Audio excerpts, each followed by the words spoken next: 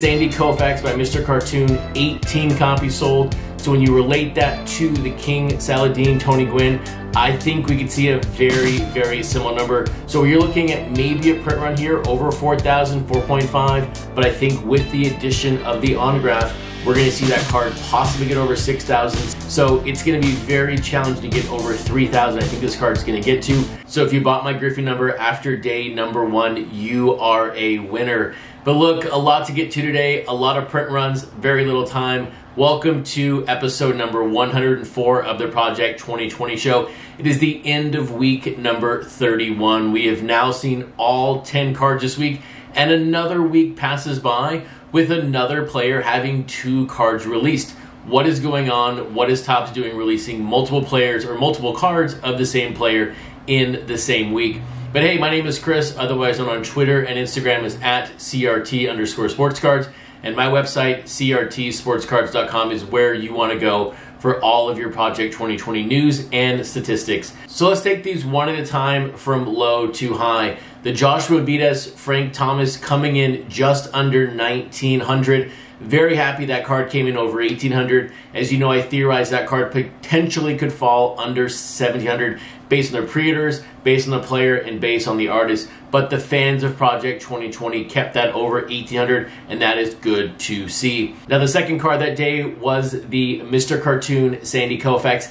And as I said, it's going to come in very similar to the King Saladin Tony Gwynn, and it did just that. It didn't top it though. It did finish about 50 copies below, but very nice to see those pre-orders hold true to that print run at the end of the day. Moving on to the Wednesday cards, which then we saw this morning from the print runs, the Jackie Robinson and the Ken Griffey Jr. These numbers were interlinked from the beginning after they announced the autograph of the player.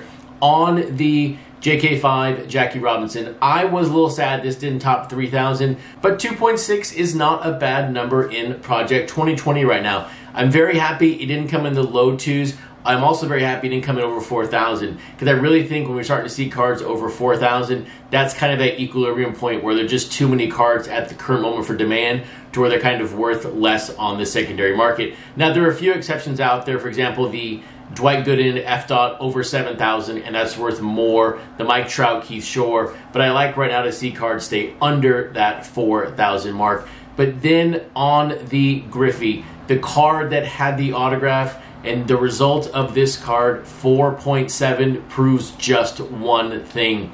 The autograph does not drive the print run anymore. The juice has been squeezed out. The orange is dry. Nobody is buying these cards for the autograph, or if they are, they're only buying 1 or 2 on the off chance they're going to pick up an autograph, if they even exist.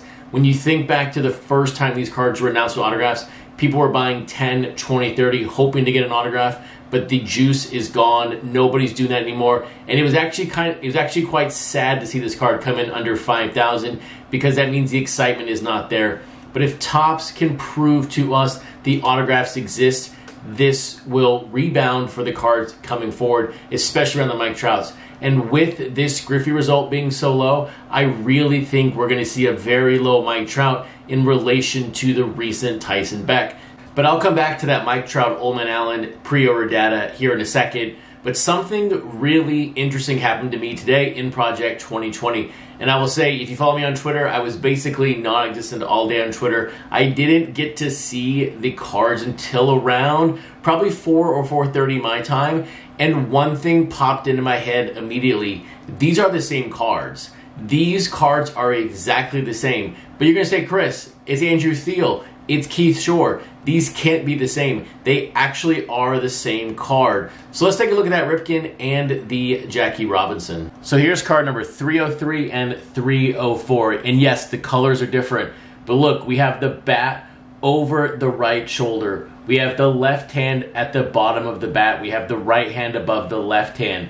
We have the fans looking at the back of the player, and we're looking face on to the player. So when you look at the cards, yes, they look different, but they are actually the same card. And at this moment in Project 2020, neither one of these cards, or really I think any card from any artist, is going to all of a sudden make you a fan of their cards. Now, I could be wrong. I'm making a big broad stroke generalization here, but look, with this Keith Shore Ripken, if you like Keith Shore, you're going to pick up this card. If you like Cal Ripken or you're collecting Cal Ripken, you are going to buy this card. If you're a Jackie Robinson Collector's Project 2020 like myself, I am going to purchase this card. If I remember, can you believe I forgot to purchase the JK5 Jackie Robinson?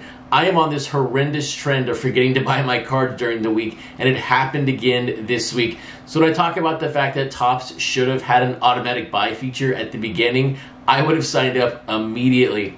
But when you take a look at Andrew Thiele's work, I can't wait for these to be in the near future. Maybe an 8x11 or 8x10, whatever those big sizes are. This card is really good looking, but it's really small on a baseball card. If this is blown up and you can really see the detail, this is going to be an amazing print for a wall in the near future.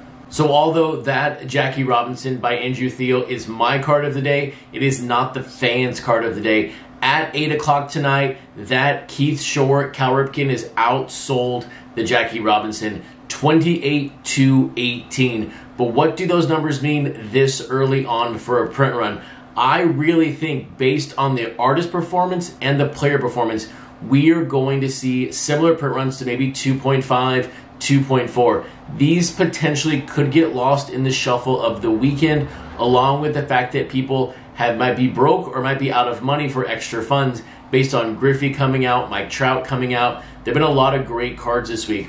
The one card that could finish under 2,000 is going to be the Don C. Nolan Ryan. The question, though, is will this card have an artificial print run bump because it's tied with that Trout from a bundle perspective? There's always a natural lift when you're with a Trout card, but does that mean this card goes from 1,700 to now 19 or 21 or 22? And then on the Trout, 122 pre-orders after 2 days at 8 o'clock tonight. I really think we're going to see a very, very similar performance to that Tyson Beck. Even though the juice is really out of the autograph at the moment, I still think that's kind of the floor for Mike Trout, but we will see where it lands this time tomorrow, and hopefully we get print runs this weekend. If not, we will find them out on Monday morning. And yes, I know the Mike Trout Keith Shore is a little bit lower than the Tyson Beck, but that is because it had Bryce Harper on the card. With that, I hope you have a fantastic weekend, and I'll see you back Monday evening for the start of week number 32 of Project 2020.